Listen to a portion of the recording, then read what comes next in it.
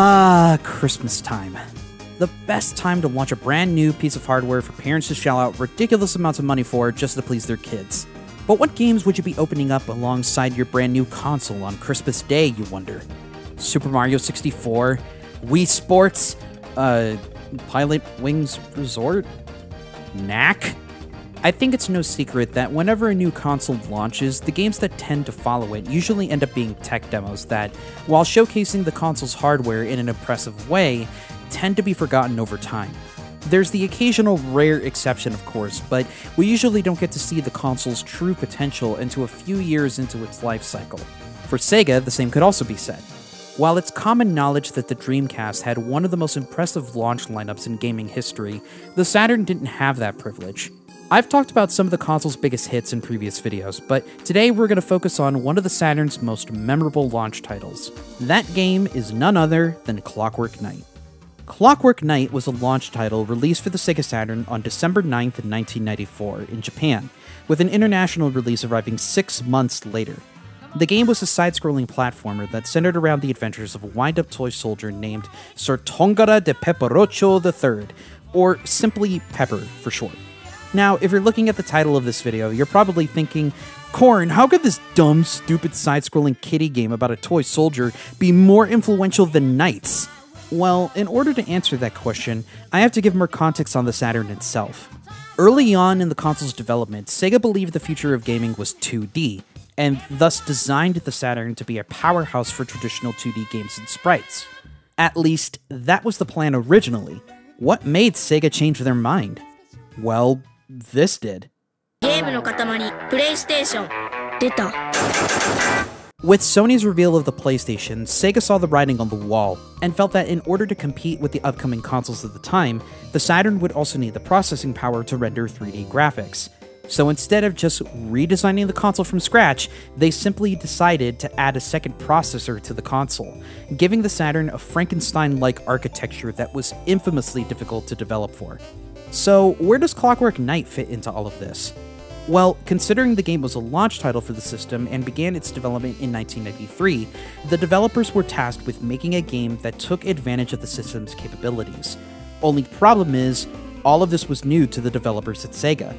According to producer Noriyoshi Oba, Clockwork Knight was one of our launch titles for the Sega Saturn, so it took us over a year to create. But when you consider that this was brand new hardware that no one had used, I guess it went pretty fast. It was a big challenge.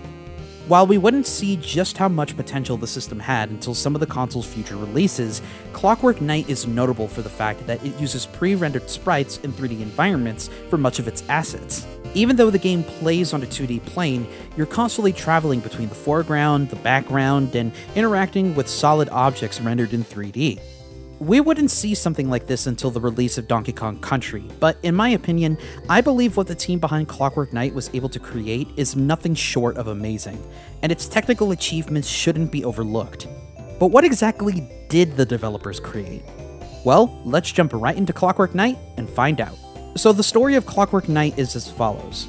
At the stroke of midnight, a beautiful princess named Chelsea appears from a small clock to sing a song that brings the inanimate toys of Toyland to life. Well, singing is kind of subjective, because it basically just amounts to this. Wake up, dear friend, it's midnight. Come on, Chelsea, put some backbone into it. If I was trying to sing people awake, I think it'd go something like this. Wake up! Wake up! Rush and put a little makeup! Anyways, we're briefly introduced to the many denizens of Toyland before we properly meet our main hero. Pepperocho, a clumsy but good-hearted toy soldier, is madly in love with the princess, but often faces competition for her heart from his rival Ginger, another toy soldier. Their friendly spat over the princess is suddenly put on hold when a mysterious force kidnaps her, and causes some of the toys to turn hostile. Hopping aboard his steed Baro Baro, Pepperocho sets off on an adventure through the house to rescue Chelsea. From the premise alone, you probably might be thinking of a certain animated feature also centering on toys, but as I mentioned earlier, Clockwork Knight predates that movie by a couple years. I mean, sure, the concept of toys coming to life isn't anything new, but Clockwork Knight manages to forge its own identity in ways that are a lot more subtle. As you take control of Pepper, you begin your adventure in earnest by traveling through the rooms of two children, before making your way to the kitchen and eventually the attic. Clockwork Knight uses everyday household objects for both its stage design as well as its enemy design. One minute you'll be hopping on board a train taking down toy helicopters, and the next, you'll be jumping across dirty dishes and sponges to avoid drowning in the kitchen sink. Clockwork Knight does a great job at making you feel like you're embarking on a large-scale adventure, and in traditional SEGA fashion, all the enemies have really cool and weird designs. Living bags of Darjeeling tea, toy robots, all sorts of little knickknacks that want to put a stop to Pepper's quest. Luckily, the toy soldier isn't going into this empty-handed. Pepper Ocho wouldn't be a knight without his trusty Keyblade. Yeah, a Keyblade. There's an obvious joke to be made here, but I'll spare you from the blatant comparison. Using his Keyblade, Pepper Ocho can fend off against the many threats that stand between him and Chelsea. This even includes using his key to open new pathways to alternate exits and secret rooms. But that's not Pepper's only use of his blade either. Certain enemies have a stun mechanic where if you attack them, stars will start circling above their head. If you keep attacking, the number of stars will increase and eventually the enemy will die. But if you hold down the attack button, you can pick the enemy up and throw them at other obstacles. Sometimes this has the effect of throwing a Koopa shell in Super Mario Bros., and you'll gain a ton of points, and possibly even a life if you're good enough. Learning how to master the throw mechanic is essential if you want to beat the latter half of Clockwork Knight, as certain enemies and bosses can only be defeated if you know how to use it well. Like a lot of games of this generation, tutorials were basically non-existent, so in order to know what the character was capable of, you'd have to read through the manual, which is next to impossible to do nowadays with most physical copies of Saturn games unless you go on the internet. But in the case of Clockwork Knight, I think the gameplay is simple enough that you'd be able to get by with simple experimentation. But if you're unsure about your gaming skills, I suggest going into the options menu on your first playthrough, setting your lives to max, and adjusting the difficulty to training mode. Here, you'll gain a better understanding of the game's level design and boss patterns, but at a stupidly ridiculous cost. You can almost make it to the final boss of the game before you get a message saying that you need to beat the game on normal mode in order to finish it.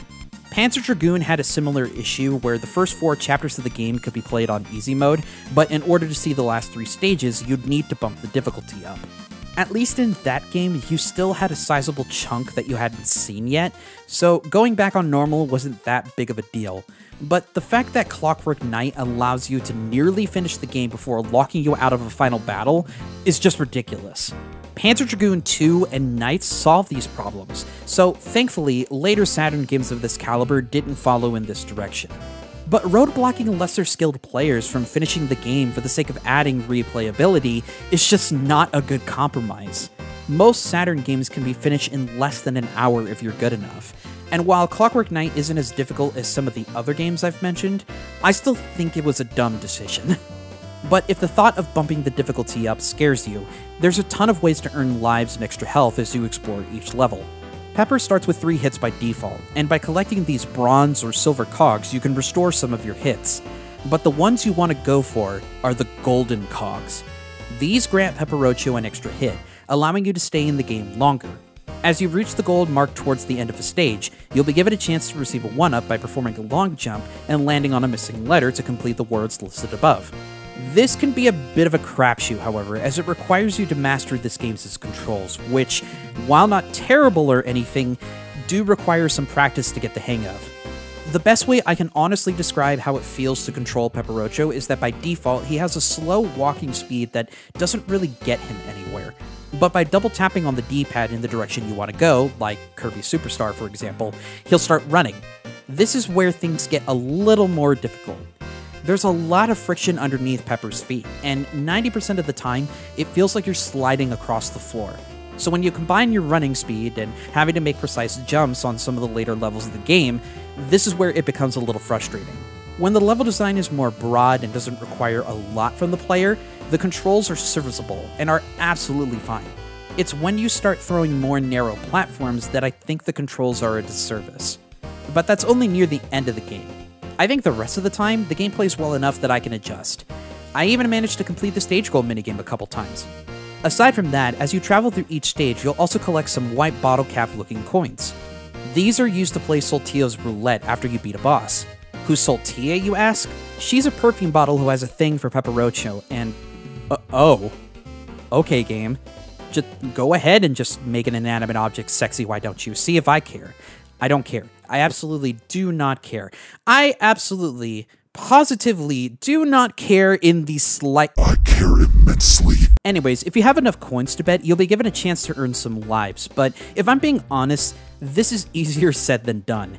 The speed at which the boxes rotate is just way too fast for the human eye to comprehend, and it all boils down to luck. However, the more coins you give Soltia, the less chances you'll accidentally pick a dud. However, I would recommend saving your coins for later, because if you manage to get a game over, you can spend a few coins to continue from where you left off.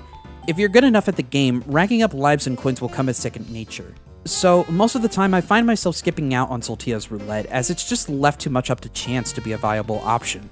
Sorry, Soltia, you mean well, but I just don't think your minigame is too helpful. Quality of life issues aside though, I still think Clockwork Knight is a fun game. The open-ended level design reminds me a lot of the classic Sonic games, and discovering shortcuts and new paths to take definitely gives the game more longevity upon repeat playthroughs. But the highlight of the game is the boss fights. Each one of these feels unique in their own way, and features some of the weirdest designs for bosses I've ever seen in a SEGA game. Considering you're a toy soldier, it's natural that you'll eventually come face to face with a blue-headed ventriloquist dummy or a literal transforming robot. But what about a penguin chef that you smack right up the butt with your sword, or this terrifying abomination? Jesus, is that a television, or is that Freddy Krueger from Nightmare on Elm Street 3? Welcome to prime time, bitch! Upon defeating the boss of World 4 and rescuing Chelsea, you're confronted with this smiling television monster that you have to defeat using a jar of sharpened pencils. After getting a few hits in, you'll have successfully completed the game only to find that Chelsea is under a spell of some sort and— wait, that's it? That's the end of the game? Yeah, you beat the final boss and rescue Chelsea, only to end on a cliffhanger, and Soltia is singing this rather fantastic jazzy tune as the credits roll. But it just kinda leaves you feeling empty, doesn't it? Well, thankfully, it wouldn't be long for this little cliffhanger to be resolved, as the very next year, Clockwork Knight 2 was released, and immediately picked up the story from where the first game left off. So, since it's the holidays, we're gonna look at 2 games for the price of 1. Pepperocho has his work cut out for him, because he gets not more than a couple of seconds to recover before Chelsea is snatched away again. So, it's off on another adventure as we traverse more of the house in search of the princess. This time, we get the chance to explore the playroom, the study, the bathroom, and finally, a clock tower. Which confuses me, to be honest. I thought it might be the inside of a grandfather clock, but the size of the area you're traveling through suggests that you're inside of a clock tower built into the house, which makes no sense, but you do you, Clockwork Knight. As far as gameplay goes, Clockwork Knight 2 is nearly identical to the original game in almost every single way, but with some minor changes. One major improvement from the first game is that you no longer have to hold down the attack button to pick up an object. That's been given its own button, and since you can map it to anything, this makes combat much better. But that's not the only change.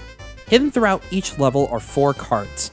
If you manage to find all 32, you'll be given a secret code that unlocks a level select option.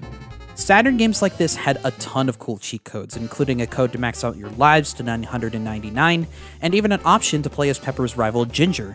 However, I'm not nearly skilled enough at these games to accomplish something like that, so it's thanks to sites like GameFAQs and Sega Retro that I'm able to experiment with these options to begin with. Which I definitely needed to do, as my first time playing Clockwork Knight 2, I had an absolutely miserable experience. Because of the first game locking you out of the final boss encounter, I figured the same would be true for the sequel. So rather than starting on the easiest difficulty, I began on normal, with the max lives code inputted to give myself some elbow room. World 1 went by with no problems whatsoever, and I was thoroughly enjoying the more fast-paced level design. I made the Donkey Kong Country comparison earlier, but throughout the game are levels where you hop aboard your trusty steed, similar to the minecart levels in DKC. These are actually a lot of fun, and I really enjoy them as a whole. It wasn't until I got to the end of World 2 where my problems truly began. After making it through both levels of the study room, you'll face off against a living piece of paper that uses a bottle of ink to transform into a variety of animals. This fucking boss. This boss was one of the biggest difficulty spikes I've ever encountered in a video game, and it all boils down to one major problem: the camera. Whenever you're a certain distance away from the boss, the camera tends to snap towards Pepperocho, rather than pulling out to give you a better view of your surroundings. As a result, whenever the boss would enter its second phase and transform into a cheetah, it would go off screen and I'd end up taking hits I couldn't react to in time because of how fast it'd come towards me. I lost roughly 40 lives trying to beat this thing, and after all that was said and done, I had to shut the game off to recover. I had mixed feelings about my first time playing Clockwork Knight 2, and I was dreading having to pick it up again just to see it through to the end. But to my surprise, once I started fresh, I got through World 2 on my first try and started having a really good time. In fact, I'd argue that Clockwork Knight 2 is even better than the first game. The level design is better, there's tons of secrets to discover, and the bosses, including that one, are just as varied and fun as before. I especially love the last two bosses of the game. You start out in what appears to be a mini gauntlet against some mooks before being catapulted to the top of the clock tower to square off with this robot golem, before coming face to face with the culprit of Chelsea's kidnapping, the Clockwork Dragon. It's only fitting that a knight in shining armor saves the damsel in distress from a fire-breathing dragon. But after all that's said and done, Chelsea's still under the sleeping spell. But not for much longer. Turns out the person who kidnapped Chelsea was Pepperocho's grandfather, Galouche. He claims that he was under the influence of the evil force, and that in order to awaken Chelsea, Ginger's key is needed as she is his sister. Wait, Ginger didn't know that he was related to Chelsea? In fact, he's just as surprised as I am. Like, game, you can't just drop this info on us at the last second. What am I supposed to do with this new information? Now I know how Han felt at the end of Return to the Jedi. He's my brother. God, that face gets me every time. It's hilarious. So with Chelsea rescued, the toys all celebrate their victory as the princess is safely returned to Toyland. As for the evil force, that's never explained. But at least we get a cool roundup of all the characters we've met over the course of both games. Though some of these character descriptions confuse me if I'm being honest. Saltia is described as being a selfish and headstrong woman. Headstrong I could believe, but selfish? She spent her time in the game giving us lives and extra coins so we could find Chelsea.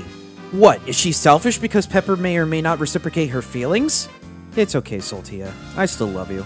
Also, the game describes Ginger as cool and nihilistic?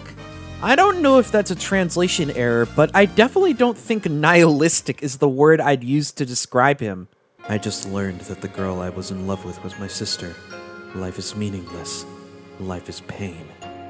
And that's Clockwork Knight, a fun little adventure that, while not revolutionary by any means, still manages to be a good time. But something about these two games feels off. I feel like you can't really play either of them on their own without the other, and there's a very logical answer to that. I read about this on Reddit, but Clockwork Knight was originally supposed to be one game, but in order to give the console more content at launch, it was decided to split the game in half, with the latter half of the game releasing later. I wanted to verify this with different sources, so I reached out to the most dedicated Clockwork Knight fan I know. Tongara, the admin and creator of ClockworkKnight.com, was critical in getting all the information I needed for this video, and I can't thank them enough for answering my questions. Tongara also has connections to some of the developers of the original game, so I knew their insight would be valid. They state that while it hasn't been confirmed or denied that the story was meant to span over the course of 2 games, there are a lot of hints that the two were supposed to be part of the same package. This includes certain music, enemies, and sound effects from the second game being hidden in the first, and vice versa. What is known is that roughly 6 months of development went into the game before a lot of what was designed had to be retooled, and considering that SEGA wanted this to be a launch title, only the first half of what was finished got released, thus resulting in the Sonic 3 and Knuckles situation we have now. Luckily, the second half had a much healthier development period, so the team didn't feel rushed when completing the game.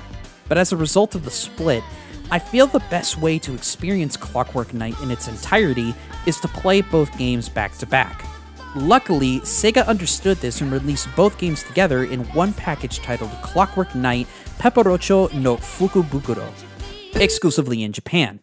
So any North American or European fans wouldn't be able to experience the two together without double dipping. This is incredibly unfortunate, but fairly common for the Saturn as a whole. The console was insanely popular in Japan, even outperforming the Nintendo 64 at one point, if you could believe that. But overseas, it was a different story. It sucks that the definitive way to play both games isn't available to most people, so because it's the holidays, let's take a quick peek. Yeah, I know I lied about covering 2 games, but I gotta make up for the lack of a video in November, shut up. In terms of raw content, Fukubukuro doesn't change a lot in terms of gameplay, but manages to connect the games together in a way that definitely feels more complete. Before you start each stage, you even get bits of dialogue between Pepper and his friends, giving them more purpose than just having them be in the background. But there is some content missing, most notably the credits scene from Clockwork Knight 1. Kinda shitty that the people who made the game didn't get any sort of billing in the compilation, huh? Weird quirks aside though, I can say for a fact that this is definitely my favorite way to play Clockwork Knight. But like most Saturn games, this method isn't the most accessible. But for those of you who own a Saturn and would like to experience Fukubukuro, the ROM files are out there if you're looking to emulate it, or potentially burn a backup if you have the means to do so. Clockwork Knight, as simple as it is, holds up really well, especially the sequel. Prior to working on the script for this, I hadn't played either game, and getting to experience them for the first time was such a delight. SEGA was always trying to find new ways to push their creativity, something that would continue as a tradition with more recent titles like Sonic Unleashed, a game so visually ahead of its time that it took until the Xbox Series X to get it running at full speed. That is some hardcore shit. While there were plans to get future games developed with the Clockwork Knight IP, including a game called Night and Night for the GameCube, none of them came to fruition. Given how expensive it is to collect for the Sega Saturn nowadays without having to resort to emulation or burning backups on CDs, I doubt the franchise will see new life anytime soon. But given how good Sega's been at resurrecting their old franchises lately, you never know. We may just be seeing the start of a new renaissance for Sega's lineup of classic characters. Heck, Pepper Rocho even got a shout out as an unlockable icon for the player profile in Sonic Colors Ultimate, so it's clear that Sega hasn't forgotten about him. If that's the case, then I do hope Pepper Rocho will make some sort of return, even if it's just a re-release of both games like Fukubukuro. While Clockwork Knight 1 and 2 may not be the pinnacle of Sega's best work, I'd make a strong argument that these games represent everything I love about the company. Ambitious, flawed, but above all, fun. You might see it as a mediocre franchise that never went anywhere past the second game. I see it as something more than that. The Saturn was perhaps Sega's most controversial and experimental time in their history, but to me, that just makes it all the more fascinating to learn about. Whenever I want to introduce my friends to the Saturn and its library of underrated classics, I'll always remember Clockwork Knight, the little game that became a cult classic and ushered in Sega's jump into the third dimension. But more importantly, I believe it's the game that would forever define the Saturn's appeal, and why the console would remain a fan favorite for years to come. Yes, I promise you this heart is true.